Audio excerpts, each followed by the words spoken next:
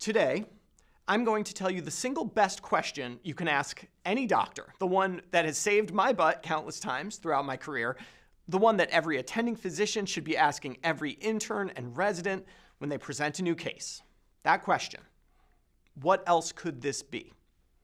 I know, when you hear hoofbeats, think horses, not zebras. I get it. But sometimes we get so good at our job, so good at recognizing horses, that we stop asking ourselves about zebras at all.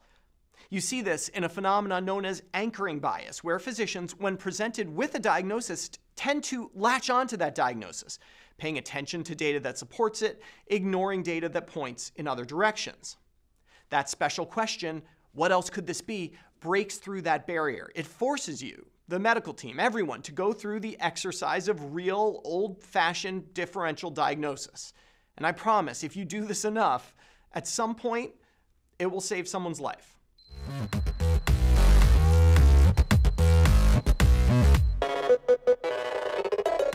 Though the concept of anchoring bias in medicine is broadly understood, it hasn't been broadly studied until now, with this study appearing in JAMA Internal Medicine. Here's the setup.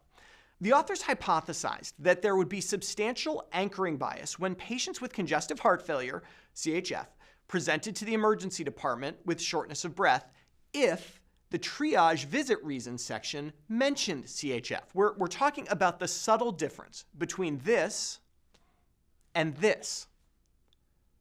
People with CHF can be short of breath for lots of reasons. CHF exacerbation comes immediately to mind, and it should. But there are obviously lots of answers to that what else could this be question. Pneumonia, pneumothorax, heart attack, COPD, and of course, pulmonary embolism.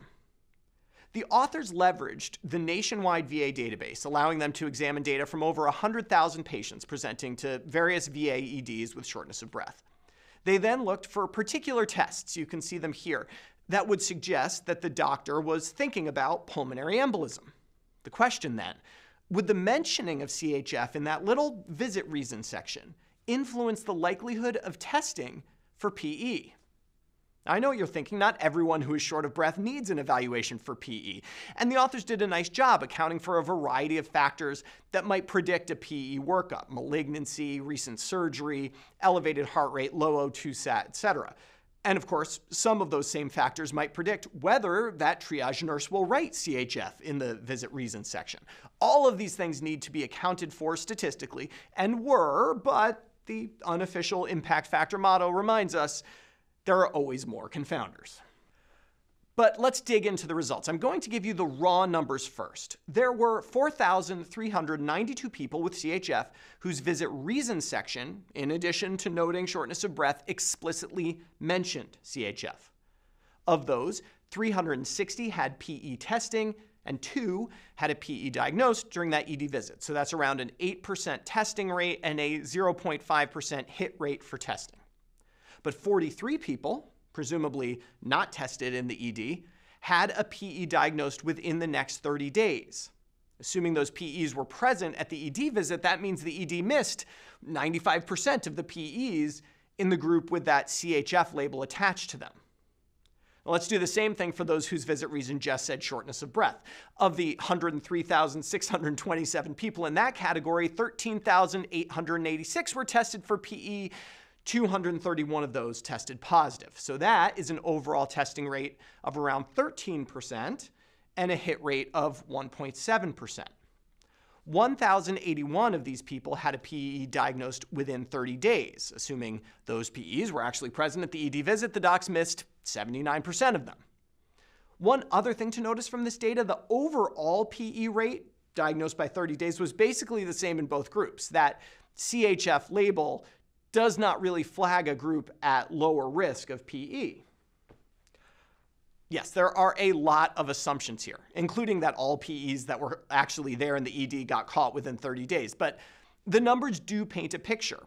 In this unadjusted analysis, it seems that the CHF label leads to less testing and more missed PEs. Classic anchoring bias.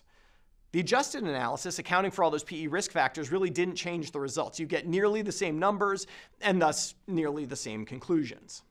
Now, the main missing piece of this puzzle is in the mind of the clinician. We don't know whether they didn't consider PE or whether they considered a PE but thought it unlikely. And in the end, it's clear that the vast majority of people in the study did not have PE, though I suspect not all had a simple CHF exacerbation. But this type of analysis is useful not only for the empiric evidence of the clinical impact of anchoring bias, but because of the fact that it reminds us all to ask that all-important question. What else could this be?